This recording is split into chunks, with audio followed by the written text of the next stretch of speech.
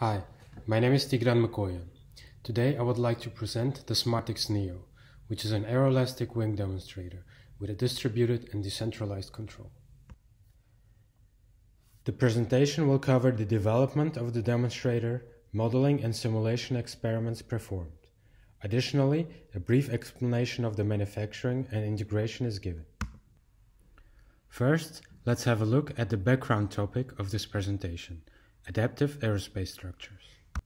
Adaptive aerospace structures are integrated systems that can adapt their shape most optimally in response to external flight conditions, load redistribution, and maneuvers. This can help reduce the weight or fuel consumption during the operation. However, the flexibility, flight conditions, and load resistance of highly adaptive structures needs to be adequately accounted for, either passively or actively, to prevent failure due to turbulence or gust load encounters and other aeroelastic phenomena such as flutter.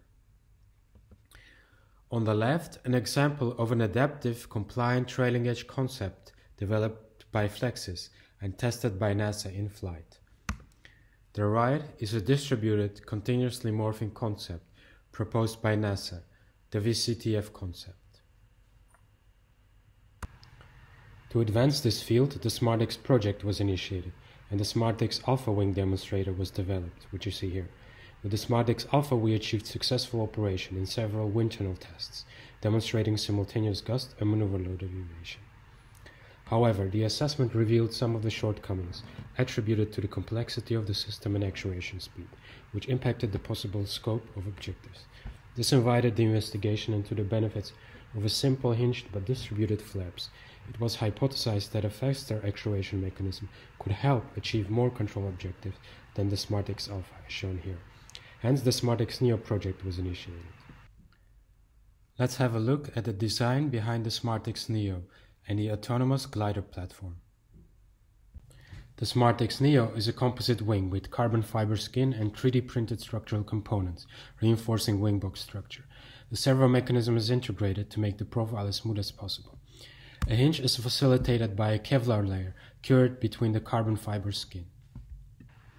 Based on our experimental tests, we developed a distributed, decentralized control architecture, allowing us to decouple and synchronize actuator and sensor components in hardware and software at various sampling rates. This conventional glider platform and architecture is envisioned for the wing. GPU processing and learning-based control is utilized together with sensor fusion strategy. Now we will go over the design methodology adopted for the development of the demonstrator.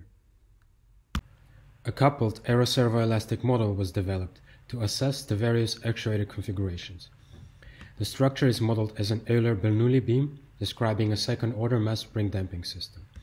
The system states are nodal displacements, bending, torsion, and flap rotation angle. The wing root shear force, moment, torsion, and tip displacements are the outputs of interest.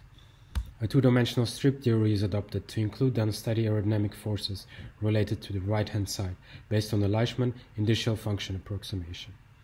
The coupled model contains the structural nodal states and aerodynamic lag states. An illustration of the coordinate system and the definitions is given on the right. Finally, a uniform 1 minus cosine gust is imposed on the right wing half. An essential aspect of modeling the system was to develop a parametric actuator dynamics model. The flap system is augmented into the structural model by including flap mass and inertia parameters, as seen in the red highlighted boxes. The model's parameterization is achieved by proportionally scaling the mass and damping of the second-order system, the matrices K beta and C beta. As per definition of a second-order system, the scaling K for stiffness is therefore proportionally a squared factor with respect to damping. We can visualize the system via the simplified animation shown for nominal K equal to 1. When the scaling parameter is below 1, K below 1, the actuator becomes proportionally faster and more responsive, potentially allowing faster response to disturbance. The control method used for the system is optimal linear quadratic control, LQR. The task of the controller is to find the optimal feedback gain, K, to stabilize the aeroelastic system, described by vector X and output Y. The objectives of interest are root reaction forces and moments. These are shear force, bending moment, torsion, and tip displacement. The state feedback law minimizes the quadratic cost function designed around the objectives, where the deviation from the reference and the actuator cost is penalized, given by matrices Q and R. And this Riccardi equation yields the solution to the optimal feedback. The closed-loop system can then be defined after the inclusion of the gain matrix, as shown here. A simplified control diagram looks as follows. Here, the reference input commands 0, desired deviation from the reaction forces and moments, in the presence of gust. Now, the more interesting part. Let's discuss the results of the simulations and the experiment. A simulation experiment was set up to test the hypothesis if faster actuation is beneficial for control objectives. In this table you see on the left side the scaling parameters explained previously in 3 different design configurations, 1, 0.75 and 0.5. With lower scaling the actuator becomes faster. Effect of these was varied against simulation parameters describing the characteristics of the gust in 3 different frequencies, 1 to 5 Hz. Now let's see the open loop and closed loop time responses. First, the dotted red line shows that the open loop is significantly higher and matches the input gust onset. We can observe that lower scaling values seem to produce the best reduction in load for shear force bending moment and tip displacement. Looking at 5 Hz, the peak is much sharper and amplitude slightly lower. The controller thus also needs to engage faster to counter the disturbance caused by a gust. 2 metrics were established to assess the performance of all the simulations, open loop versus closed loop. The first one calculated the percentage difference between open loop and closed loop peaks, a clear indication of load reduction. Here we see an example for shear force peak magnitude. The second metric defines the percentage difference of area underneath the onset curves between open loop and closed loop, as shown here. This table summarizes all simulation results for varying scaling parameter and gust frequency, represented by rows and columns respectively. The percentage difference shown yields load reductions of up to 75% for closed loop in nominal actuator configuration. Looking at K is 0.5, the green box, we see that up to 84% reductions are achieved for faster actuator, yielding superior results over the nominal and improvements by 11%. This is shown in the last rows of the tables, which indicate the deltas, differences with respect to the nominal. This confirms the hypothesis that faster actuators are more effective at load reductions. Furthermore, we can observe that shear force yields a better reduction than tip deflections. The shear force operates at a faster time scale compared to tip deflections, since it is directly related to linear acceleration. This confirms the second hypothesis, that the reduction is effective for higher frequency objectives. For the area metric, similar observations are made. Let us look at the nodal displacements along the span. In these 3D plots, the x-axis is the span and the y-axis is the time. Z are the nodal displacements in meters. The same observation is made that the lowest scaling has suppressed the deflections most effectively. We also see that the tip exhibits higher amplitude, as expected. It is interesting to evaluate how flaps were allocated by looking at the flap distribution in 3D. Here again, the x-axis is the span, the y-axis is time, and the z-axis the flap angles. We clearly see that the lift increment is shifted inboard by allocating the flaps closer to the roots. We also see that the controller utilizes the higher bandwidth of the faster actuator more effectively, and for lower scaling, the amplitudes are higher. Thereby, it can achieve better load reduction. Let's look at the closed and open loop GLA more closely to understand the reasoning behind the control allocation. This is an additional analysis demonstrated on a simplified aircraft model at trimmed cruise conditions. In this animation, we see the open loop case without the controlled flap input. Assume that the vector lines along the span are local lift increments caused by a uniform gust encounter. This distribution causes an increase in loads, consequently increasing tip deflection and root reaction forces and moments. The controlled model, in contrast, actively allocates the flaps to minimize these forces and moments. The inherent strategy of the controller is to shift the lift increment inboard such that the loads are alleviated, as you see here. Here, additional aerodynamic analysis is performed to study the effect of control allocation. The control allocation is sampled at the onset peak of the allocated flap angle shown here in time domain. In this analysis, the 3D color maps projected on the aircraft wings are the pressure distributions for 1 and 5 Hz. We see that the low pressure region, light yellow color, is generated near the area where the flaps are deflated at an upward angle to counter the gust.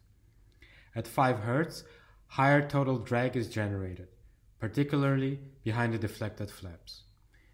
When we look at the streamlines, the wake generated behind the wing in the upper figures, we can confirm that the wake is larger for 5 Hz. So, what are the conclusions? In conclusion, the study presented the development, modeling, control, and analysis of a decentralized aeroelastic wing integrated into an autonomous glider platform. In the design, actuator dynamics were evaluated through scaling of stiffness and damping. With faster actuator, we achieved reductions of up to 84%, which is 11% improvements with respect to the nominal LQR. Faster actuator showed more effectiveness for faster control objectives. These observations confirmed our hypothesis presented earlier. Before we wrap up this presentation, let's have a look at the bonus slides covering the manufacturing and the integration process. Now let us go briefly over the several manufacturing steps involved. After the preparation and cutting of the composite layers, the layup is performed by hand.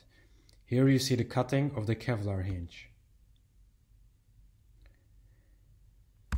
The Kevlar is cured between the second and the third layers. The third layer is the innermost of in total 3 layers. The foam core was added for additional structural stability of the flap.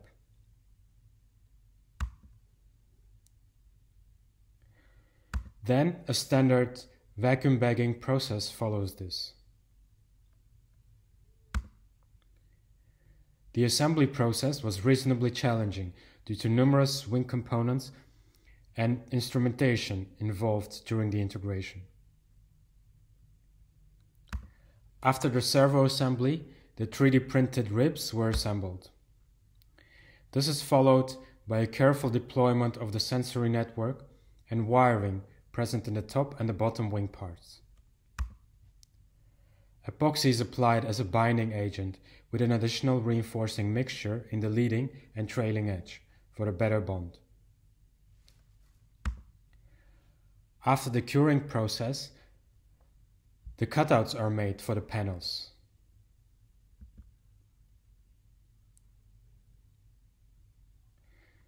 Similarly for the flaps.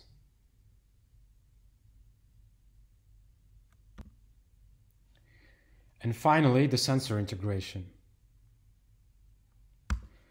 The strain gauges are placed both in the 90-degree orientation as across 45-degree to measure the strain. Pressure tabs are added for measuring the pressure distribution. These are high-precision SLA print components with a tiny air channel and interface allowing a pressure tube to be attached.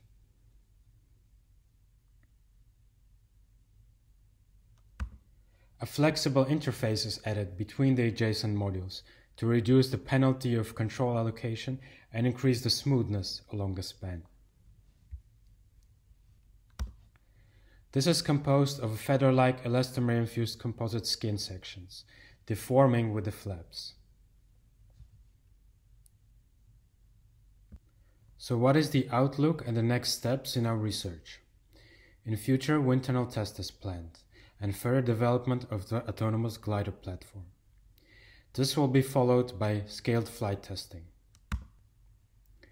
With this, I would like to conclude the presentation and thank you for your attention. If you have any questions, please be welcome to ask them in the Q&A session. Here are some links about our demonstrators if you're interested to know more.